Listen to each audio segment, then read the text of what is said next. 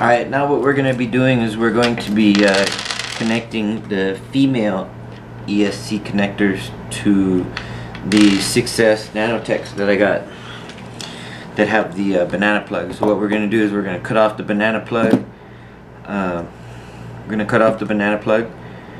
We're going to resolder the tip, and then we're going to put it into this 5mm EC5. So that's what we're going to do right now. So let's go ahead and do that. This one should be easy. I've done this before. So what we do here is we're going to cut the wire here. Sorry, wire cutters. Okay. Be careful not to short these out. These are definitely not a pretty picture when these short out. So I'm gonna put the red wire here. I have a tie. Where'd that tie go? I'm gonna put this tie right here to keep this wire over here. Okay. And then with this wire, what we're gonna do is we're gonna take our X-Acto knife and just about 2-3 millimeters up. Just kind of roll your X-Acto knife on the silicone sheath over the wires that you have, and then you can just pull that wire off or pull the sheath off. There you have your exposed gauge wire for what we're going to be doing. So what we're going to do now is we're going to take our helping hands here. We're going to put the wires up like that, the battery wire up like that, and then we're going to put a little solder on the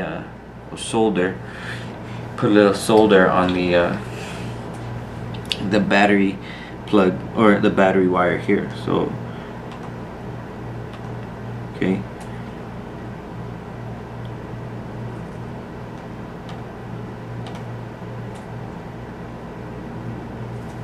So as the wires get hot, the solder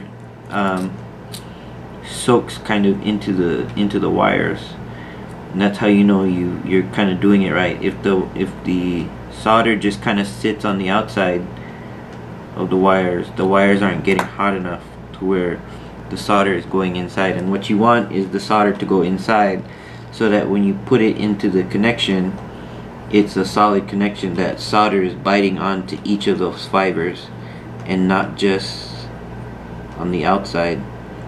That's how a lot of people lose their connections.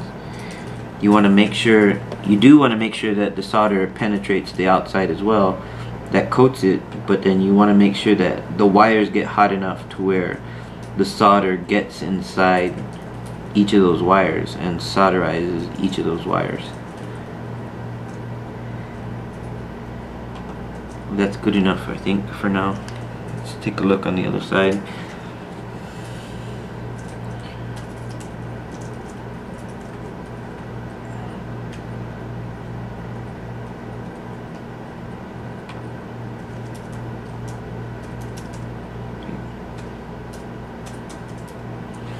Okay, so what we're going to do now is we're going to take our Mr. Jig here. I'm going to put our EC5 connector in there.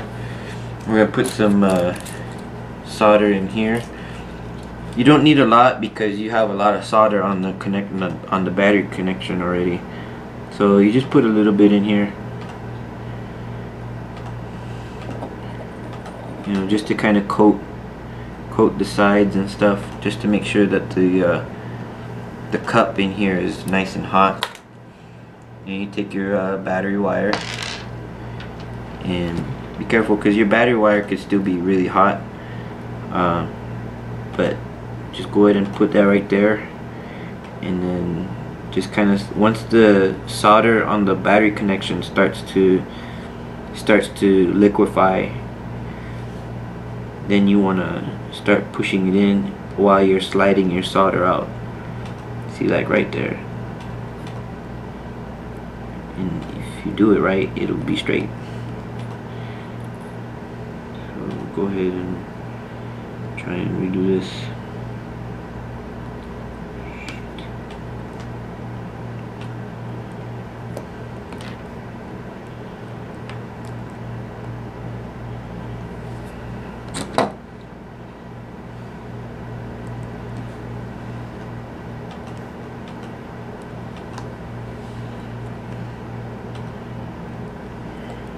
The one thing about these EC5 connectors is trying to get the solder to re-liquefy once it's solidified. It gets kind of hard, but if you tease it with a little bit of fresh solder, a lot of times it'll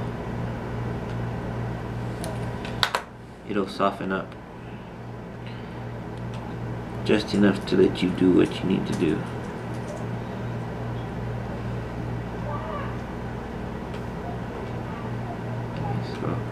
Just got to give this a little second.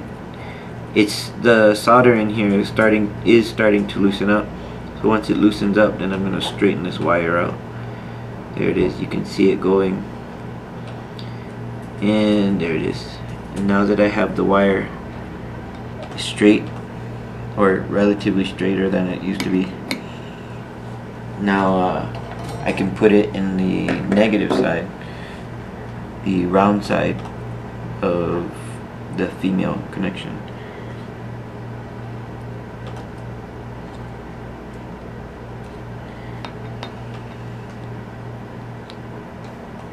Okay. And then again, we take our screwdriver, just kind of poke the side so that it goes in, and then there's that pop that you're looking for.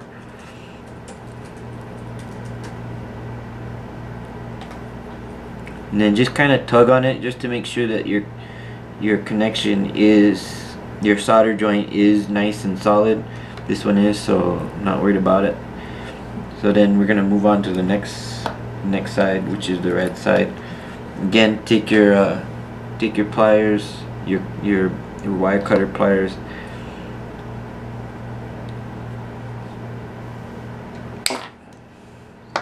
I cover it so that the piece doesn't go flying all over the place.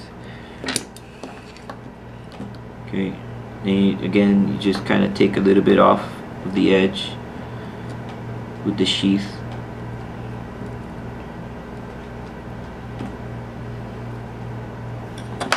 And then pull that off. I think we can take a little bit more. I'm gonna go ahead and put this one back here too.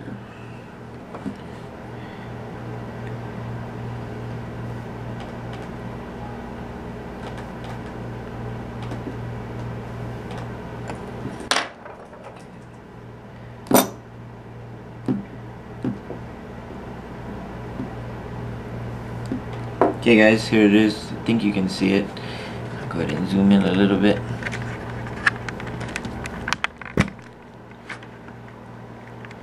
Okay, so there's the connection there. And bring this out just a little bit. Okay, now what we're gonna do again, we're gonna bring our helping hands over. Okay, and then they're gonna solder the battery wires here.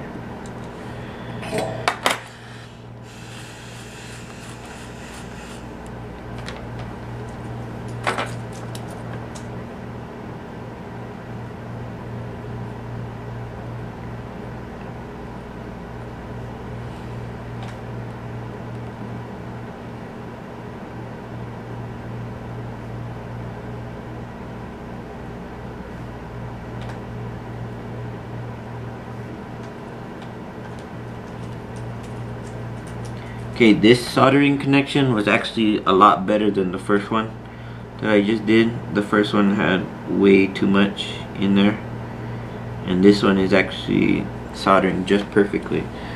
So if you could see, let me go ahead and bring this up to the camera. This is actually how you want it. You don't want globs of solder on your joint. You just want it to, let's see, you just want a nice even coat all around the wire, just like that. Okay, now we're gonna take our other female joint here. We're gonna put some more solder in this one, just a little bit, and then we're gonna put the red side in.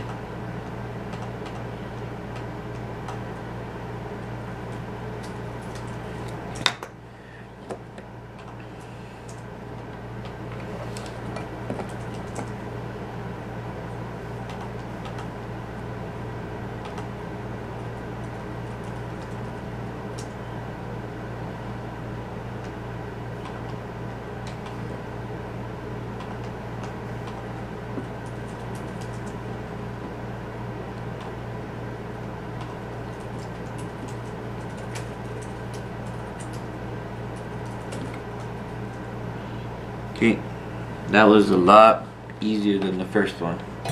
Okay, so now we have our red side in.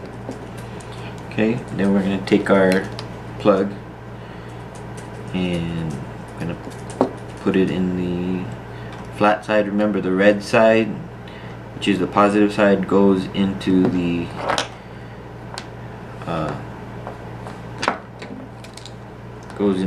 flat side, and then there's that pop.